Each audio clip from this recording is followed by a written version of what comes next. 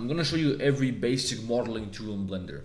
And this is the shit you get on the side of the screen when you go to edit mode and you press T. And if you know how to use these tools, that's basically like 25% of everything you need to know about modeling in Blender. Now I'm making a new ebook where I'm gonna put everything that I know about modeling. Not just the tools here, but the modifiers, the 3D cursor, all this crazy shit about topology, basically everything that I've gathered over the past 10 years that I've been using Blender. So if you want to pre-order that, then check it out, it's in the description. The Extrude tool allows you to select some geometry and extend it or push it in a new direction to create new geometry. So if you go to face select mode, you select a face. Now if you select your Extrude tool over here, you're gonna get this weird control right here, but we're just gonna use a shortcut because it's easier. So you can press E to extrude this face, and as you can see, the face moves in the direction in which it is facing, and we get new geometry between the new position of the face and the old position of the face.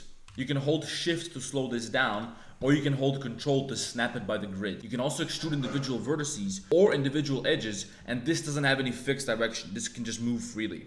So when you perform the extrusion, you're going to get a little menu down here in the bottom left corner of your screen. If you open this menu, you're going to get some more tools which you can use to tweak the extrusion. So for example, you can flip the normals, and that's going to invert the normals on this new extruded part. I don't know why you would want to use it, but sometimes it might be useful. You can also dissolve the orthogonal edges, and this is going to remove the edge that you had here before. Next, you have your Inset Faces tool. When you select a face and you press I to inset, the face is going to be pushed inwards, and you're going to get some new faces around this face. This is essentially the same thing as extruding a face, right-clicking to snap it back into place, and then scaling it down. But this is only true if it's one single face. You can also select multiple faces and inset them together. The insetting is going to be the same, but the edge which connects the two faces is not going to be inset. Now again, when you inset something, you're going to get some more controls down here. If we have a cylinder and we delete one of the faces, and then we take some faces on the sides which are right next to the deleted face or the hole, and if we inset those, we can uncheck boundary, and the edges which are next to the hole are not going to be inset. If you inset multiple faces, those faces are going to be inset individually rather than together. This is the same as insetting one face, then insetting the other face, then insetting the other face. And it's also essentially the same thing as going to face, extrude individual faces, right-clicking, setting your pivot point to individual origins, and then scaling things down. This is basically the same thing as insetting individual. Now, when you inset a face, you can also check outset. Then instead of pushing the face inwards towards the center of the face which you are insetting, you're going to create a new edge below the face that you just tried to inset. Here's another example of how that might work.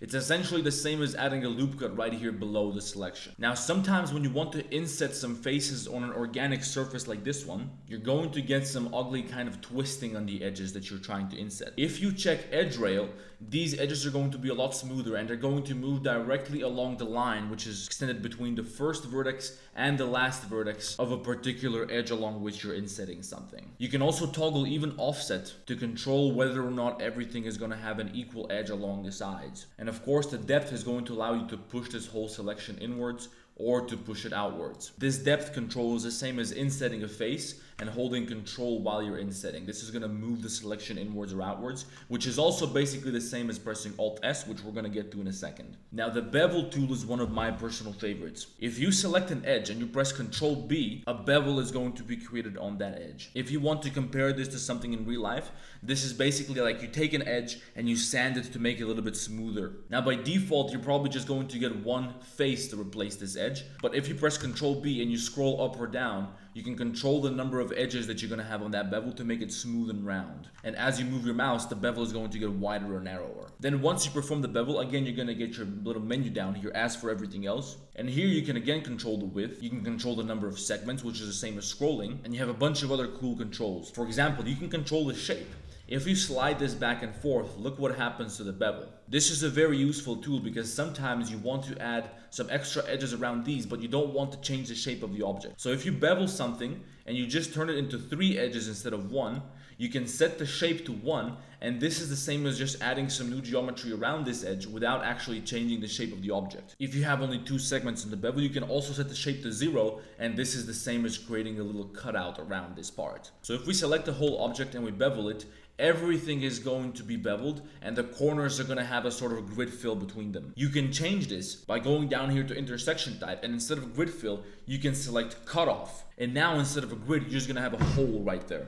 Another cool thing that you can do is you can select some vertices, and when you bevel them with Control B, you can press V to only bevel the vertices. And this can be used, for example, to create a sort of die shape like this. If you bevel something and you change the width type to %, you can now choose the percentage of the length of the edge along which you're beveling. So for example, if we set this to 50%, we're going to get halfway over this edge and halfway over this edge. Since this edge is a lot longer than this edge, the bevel is going to have a different shape. You also have some more controls for the type of width that you want to have, so you can go ahead and explore that a little bit more. For example, you can also create a very specific type for the shape of your bevel if you just go down here from super ellipse to custom. So I recommend you play around with this a little bit. You're going to find out a lot of new shit. The loop cut is also one of the most important tools for modeling. This is one of the first things you're going to have to learn, but I'm going to show you some more features about it. If you press Control R, you can select an edge and you create a continuous loop of edges around that face loop which surrounds that edge. So for example, I can press Control R to create a loop around this cylinder. I can scroll up and down to control how many cuts I want to make, and after I click, I can slide this loop cut up and down. I can also right click to make sure it's back in its original place, which is exactly in the middle. Now again, I get a new little menu down here, which is where shit gets crazy. If we increase the number of loop cuts right here, we can also control the factor to kind of shift these loop cuts back and forth. But this is the coolest part. If you increase the smoothness, the loop cuts are essentially going to inflate, and you can use that to create a sort of vase shape. What's even crazier is you can control the shape of the inflation. So instead of having an inverse square, you can set it to, for instance, linear, and that's going to give you more of a barrel kind of shape. You also have a few more options around here that you can try playing around with. Next, we have the knife tool, which is kind of similar to the loop cut, but it's used for different things. You can activate the knife tool with K. So if you press K,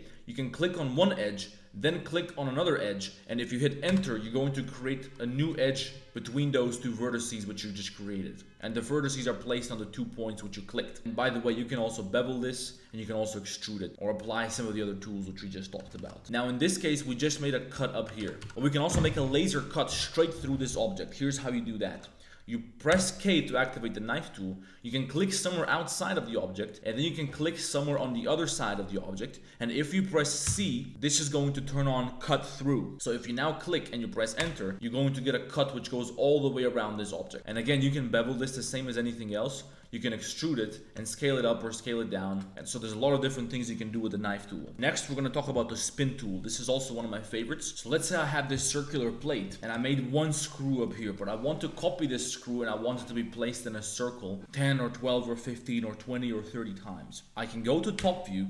I can select the face in the middle of this object. If I press Shift S and cursor to selected, my 3D cursor is going to be placed here in the middle. So now I can go back to the other object. I can select it, I can go to edit mode, and if I select all its geometry in edit mode, I can press Alt E to activate the spin tool, and if I click on spin, it's going to copy the object in a circle around the 3D cursor. Now currently it's just extruded and placed somewhere else, but if I check use duplicates, I'm just going to get copies of the same object on different places. And I currently have 12 steps, but I can control that and I can reduce it or increase it to anything I want. I can also control the angle, so instead of having a full circle, I can just copy them and place them in half a circle, in which case I would probably have to reduce the number of steps. This is also going to work if you have a cross section of something like a pipe.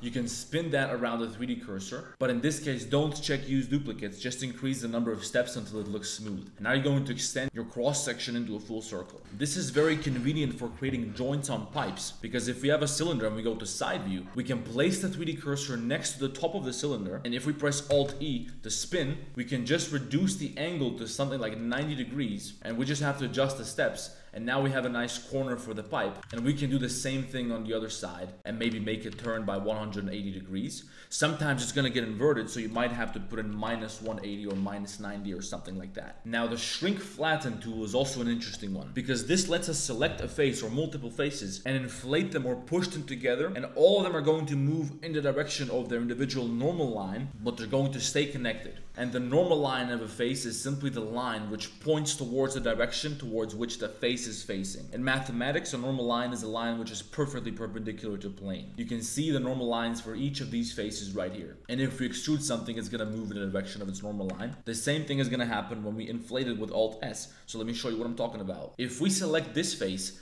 Then we press Control Shift and we select another face. We're going to select an entire area defined by those two corners. It's a little bit weird when you're doing it on a sphere, but if you do it on a more flat surface, it's a very convenient tool. Now you can press Alt S to activate the Shrink Flatten tool, and now you're going to be able to push the faces in the direction in which they're facing. It's more useful when you extrude something. You right click it to bring the extrusion back into place. Then you press Alt S, and now it's like you're expanding just a section of this mesh. Did you ever see those diagrams in your old geography books in school where you're looking at like the inside of the earth or the core of the earth, and it kind of shows you the different layers? Well, this is basically what you can do with the Shrink Flatten tool if you shrink one side of a sphere. It just pushes it inwards. This tool is especially useful if you want to make like a trench which goes all the way around your object.